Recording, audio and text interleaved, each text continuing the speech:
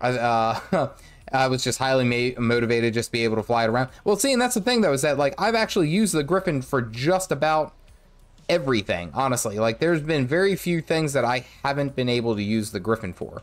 And I guess that's kind of like where I'm like, okay, do I really need the sky scale? But then what I really started...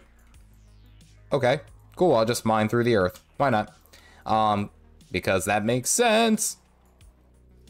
That's kind of like where I've been keeping my head at, is like the Griffon has gotten me everything that I needed thus far. And even though it's probably going to be really nice to have the sky scale and all that, oh, I timed that horribly. It's probably going to be really, really nice to have it. It's more along the lines of, like, there's so many other things that I could probably do, and I could probably do faster once I have the sky scale. So in the end, it ends up saving me a lot of time.